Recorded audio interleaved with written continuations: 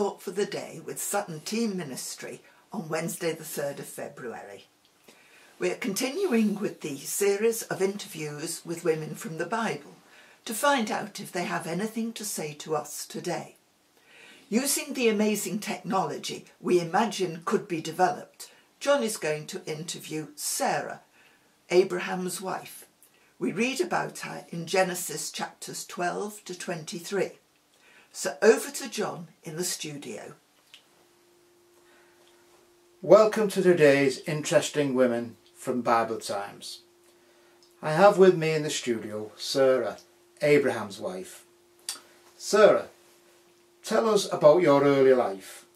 I believe you initially lived in Ur, what we now call Iraq. What was it like?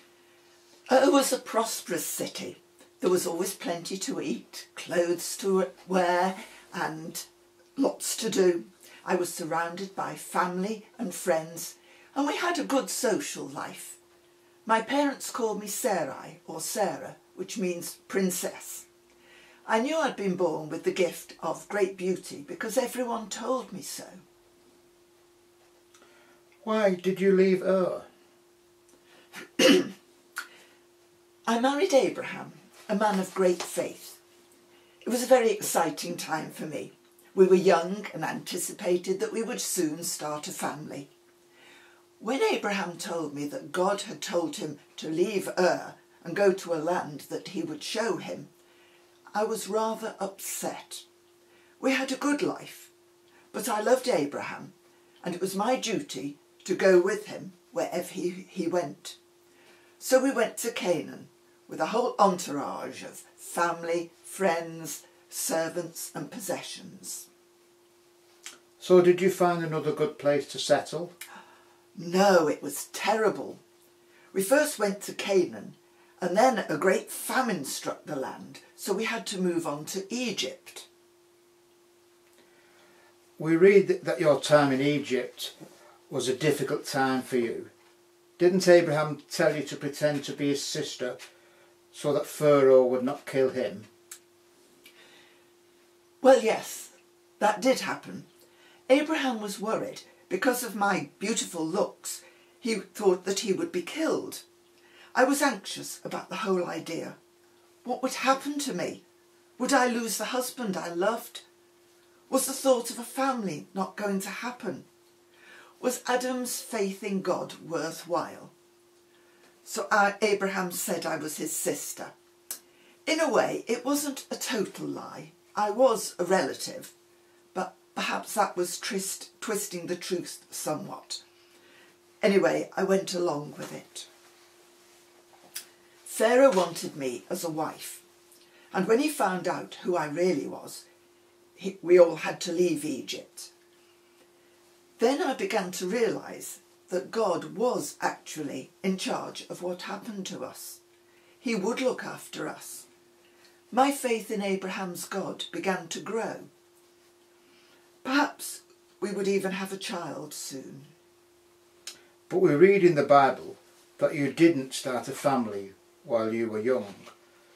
Do you think all that travelling, uncertainty and anxiety was the reason? Probably not. We were expecting that I would become pregnant at any time, but it never seemed to happen. God kept promising Abraham that he would have a son and that he would be the ancestor of a great nation and be greatly blessed. We had to keep believing that and have faith in God's promise. We also read that it was your idea that your maidservant should bear Abraham a child. Why was that? We waited and waited, but I never became pregnant. I was giving up, and not as sure of God's promise as I had been. We were both getting older, and the child God promised had not come. I reasoned that as my maidservant was in effect my property, then any child she gave birth to would become like mine. But it didn't turn out like that. Hagar despised me when she became pregnant. Abraham told me to deal with the situation myself. so I treated her badly and she ran away. I was feeling so resentful and envious of Hagar, and the whole episode is not one I'm proud of. She was a woman just like me, but not so fortunate in life. But God met her and told her to return to me. Did you feel God was angry with you for that episode? I was very sorry for suggesting that Hagar should be involved in our problem, and I had to live with the consequences of that. However, I believe God forgave me because he continued to promise that we would have a son. He even told us that we were to call him Isaac. By now, I was 90 and Abraham was 100. Abraham just laughed. We read that you too heard the promise this time from 3 visitors, wasn't it? Yes, that was a strange occurrence. One day, 3 men visited Abraham. He acted in the polite and hospitable way our race do. I made a meal for them. As the 3 men were eating, they asked specifically about me, which was rather strange. I listened to what they had to say. They told Abraham that in a year's time I would give birth to a son. Well, I ask you, after all that time and our ages, I just laughed. One of them obviously heard me laughing and reminded us both that nothing is too hard for God. We believe the 3 men were angels, messengers of God, sent with that message for us. And they were right, weren't they? You did give birth to a son, Isaac.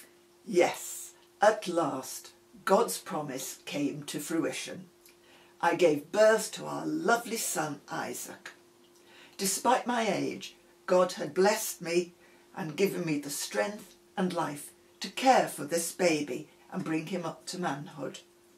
The long wait for God's promise to be fulfilled was worth every minute. Looking back over your life, Sarah, the ups and downs you had, what would you say you learnt about God? Over 127 years, one can learn a great deal. As I look back over my early life, I can see that while it's great to have a pleasant, easy life, when things get harder, it doesn't mean that God has abandoned us. It doesn't mean he's forgotten us. He has a plan for us and will guide us and look after us if we trust in him. We can take much from that at the moment. We are living through a worldwide pandemic that we are having difficulty in getting under control, even with our advanced scientific knowledge. Here in the 21st century, we also need to remember that God has not abandoned us. He is there for us, ensuring us that the knowledge he has empowered us to gain will eventually overcome this current predicament we are in. What else would you say you have learned, Sarah? I learned that God is faithful and forgiving. I made mistakes in my life, but God remained faithful to me and kept his promise of a son. For my part, I had to keep faithful to him for a very long time before his promise was realised. After all, God knows our deepest needs and longings and will do what is best for us. He keeps his promises. And that is true for us today as well. He knows what we need to get through this pandemic, and he has given us the means to do it. What we have to learn is how to use all we have, how to care for each other, how to share what we have. Sometimes that is between friends and neighbours and the local community. Sometimes it means sharing among nations and working together to the benefit of people, whatever their disadvantages, race or political situation. Is there anything else you have learned? Yes, I've learnt that God's time is always the right time. I wanted a child when I was young and fit, but God had a different plan.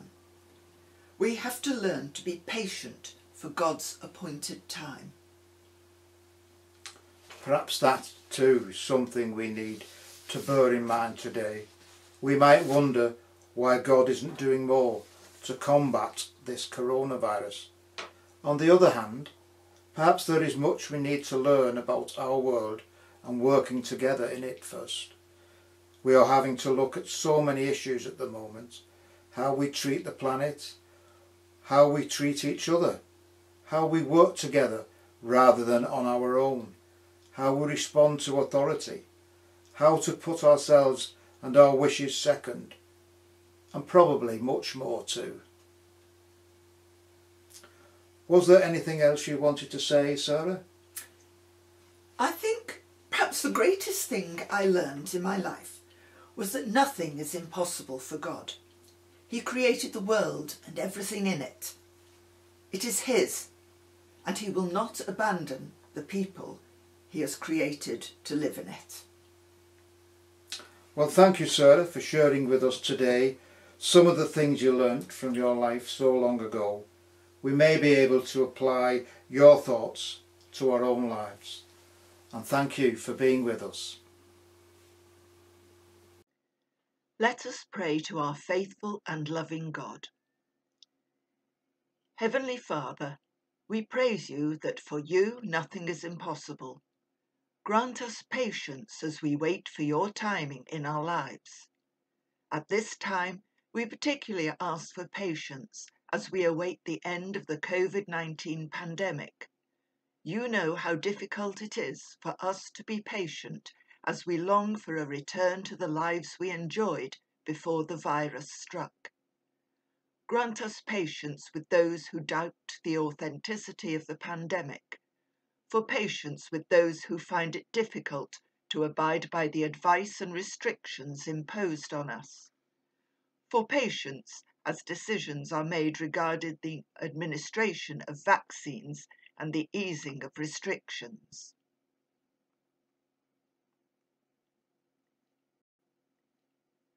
Heavenly Father, you know each one of us. You know our deepest needs and our deepest longings. You know our failings. You know our wrongdoings. Yet every time we seek your forgiveness, you are there for us, helping us along the way again. Help our faith to grow as we travel through life, learning from each experience, whether pleasant or hard to bear. We praise you for the good we have received over the last 10 months and more. Help us to see where you have been at work in our lives, enabling us to cope with all we find difficult. We praise you for the difficult times we've been through, knowing that you were always with us, even in the darkest times. Let us spend a moment thanking God in our hearts for the blessings we have received this week.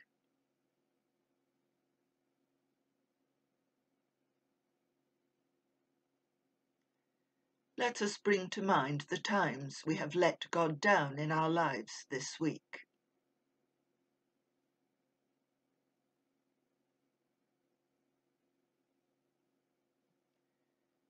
May Almighty God forgive us these transgressions and show us mercy.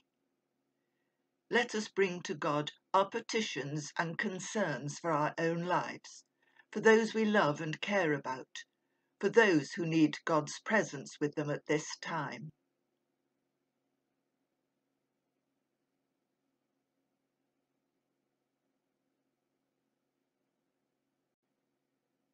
May God bless us, that in us may be found love and humility, obedience and thanksgiving, discipline, gentleness and peace. Amen.